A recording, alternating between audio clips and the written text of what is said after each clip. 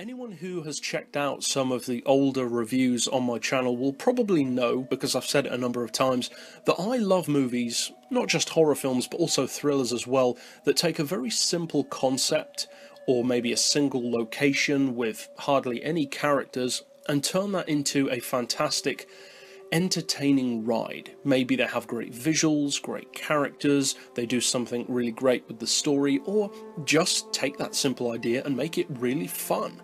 Movies like Rope, Splinter, The Thing even, and plenty of others, some of which I've talked about on the channel, which, ironically enough, don't tend to get that much exposure for the most part. Obviously some, like Carpenter's The Thing, are held in very high regard, but there are plenty of others, funnily enough especially in that simple one-location kind of premise, that really don't do that well. And I don't understand why. Maybe people want more to be going on, but for me, I love cleverness through simplicity. That really impresses me, it really entertains me, and some of my favourite movies are like that.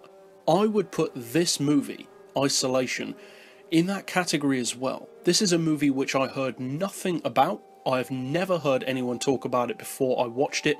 I saw it mentioned, I think, in a trailer at the start of another low-budget, unsuccessful film, and it stuck out to me.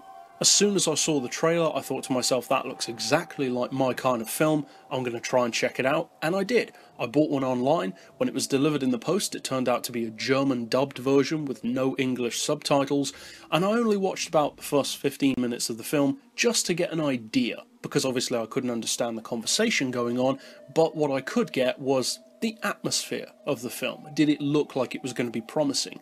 And it did. From the first 15 minutes, I got enough from the film to know that if it carried on as good as the first 15 minutes, and the atmosphere and the music and the characters that were being built up, that I would pretty much definitely enjoy it. So, a few weeks later, I managed to find an English language, the standard version, in other words, and I love this film. It's one of the best horror movies that I've seen in recent years. I would definitely put it up there with other forgotten masterpieces, I would say, like Splinter. Splinter is the gold standard of underappreciated horror films. It is superb.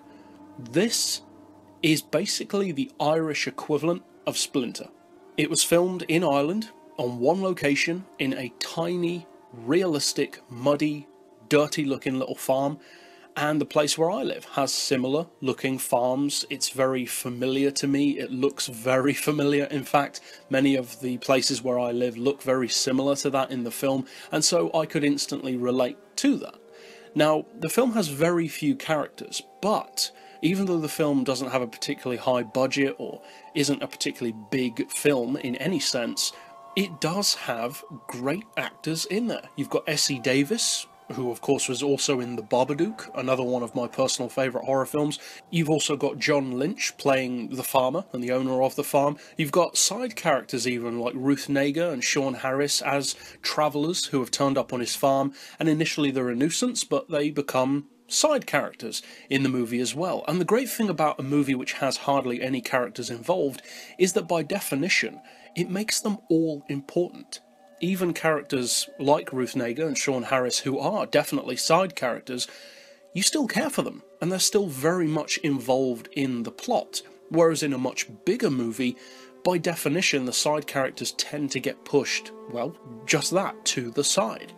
Whereas in a movie like this, when you've basically only got 5 main characters or so to work with anyway, each of them has a great amount of screen time, a great amount of use in the film, and a significant amount of importance to the plot. Now, speaking of the plot, of course, I'm not going to spoil anything, but the essential concept behind Isolation is a similar kind of story to stuff like Splinter or The Thing, but with kind of a farming twist on it. Now, put very simply, it's a monster film about mutated cows. That's not a spoiler, that's what it's about. Now that sounds awful. That sounds like some cheap, cheesy B-movie, like something that you'd never want to watch twice, and maybe even not watch the first time. It really isn't. This movie is done very well. It takes itself very seriously, it's got great actors in there, great music. I love the cinematography and the visuals of the film.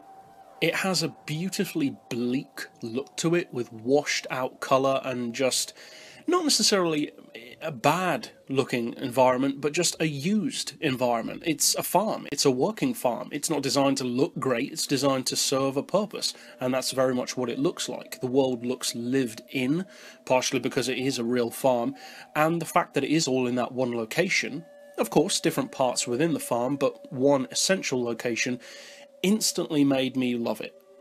The fact then that the story is great, the characters are fantastic, and the way it tells its relatively simple story was done so well, made me really happy when I finally got to watch the whole film and actually understand what they were saying because it was in English. I would definitely say that Isolation is in my top 10 favourite horror films. It really is, for me at least, that good.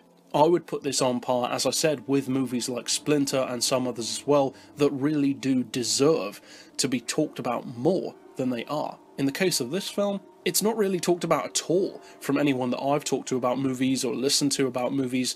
I've never heard the name come up once. And that's kind of understandable. It does seem to be a bit more of a TV movie, not in terms of quality, but in terms of the companies behind it. The budget seems much lower. You won't have heard of most of the backers of the film. And so it just didn't get the exposure that it really justly deserves. Now, as far as the story, getting back to that, as I said, put simply, it's about monster cows, if you will.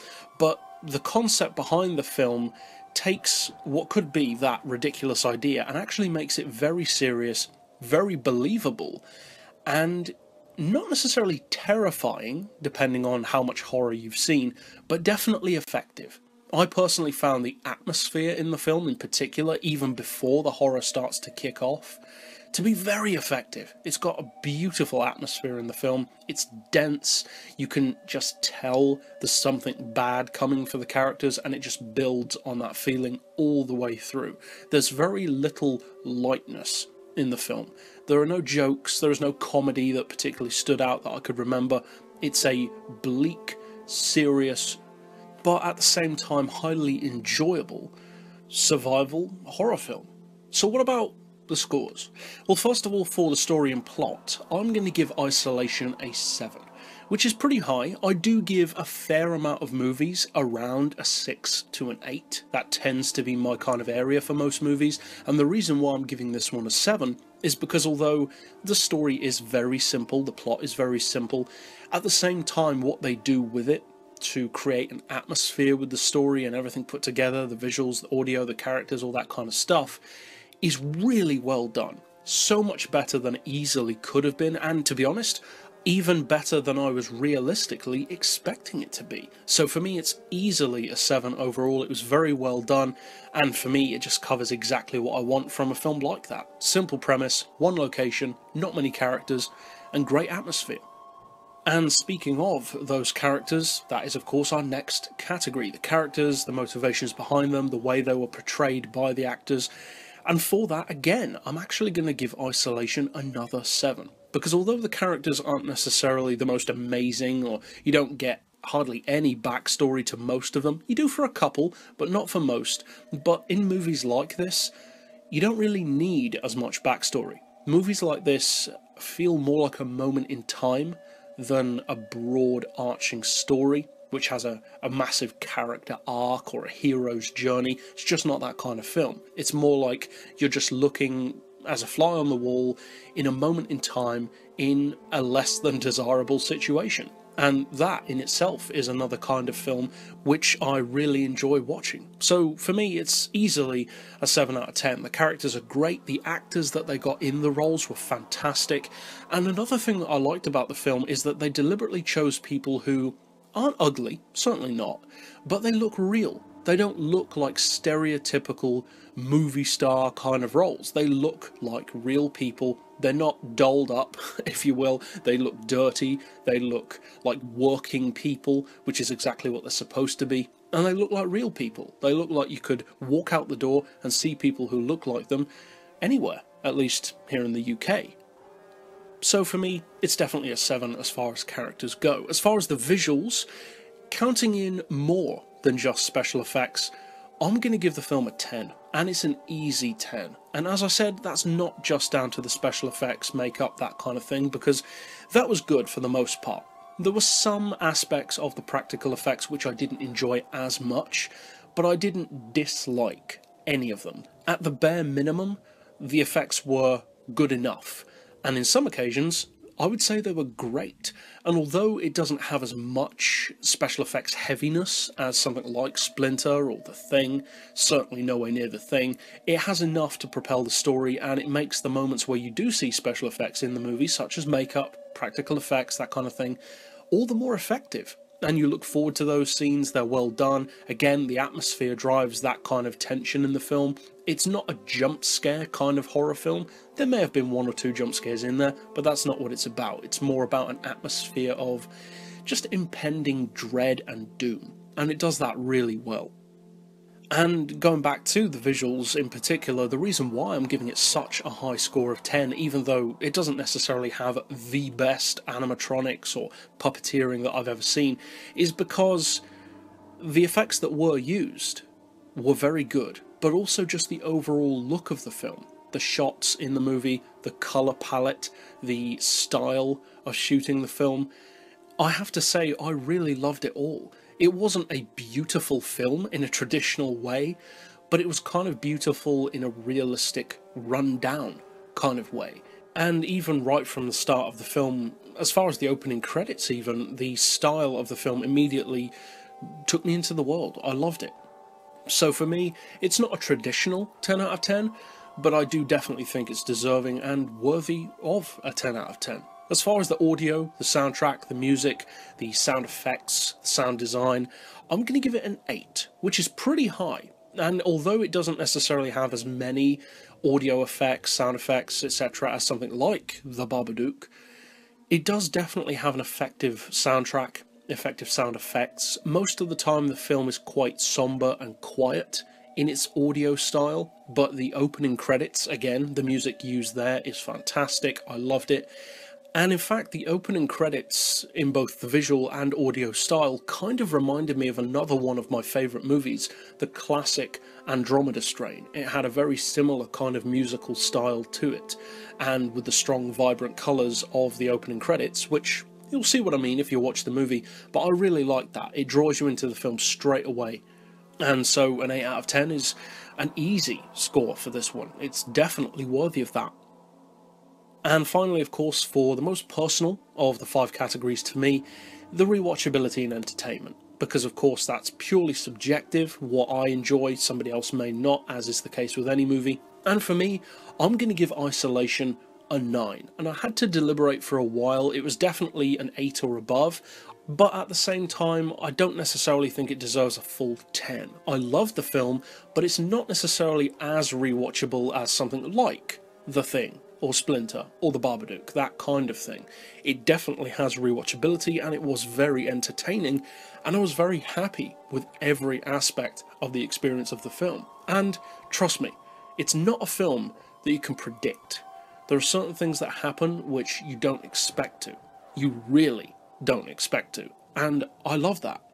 Especially in a genre such as horror, where things do have a tendency to become very formulaic. So seeing characters and situations that aren't familiar is a great experience to have, especially in not necessarily new films, because this movie is over a decade old, but newer horror films.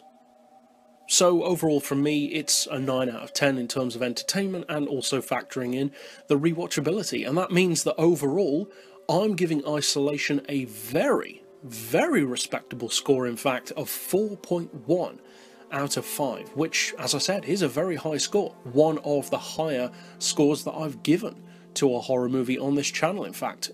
And to me, it definitely deserves that. It's the kind of movie which you really need to enjoy that style of movie, as I do a lot, such as, I've mentioned them a number of times, but again, Splinter, The Thing, Rope even, Frozen, Freezer, those movies that take place in a very confined location that you can't get away from, with a creative monster or creature and great characters.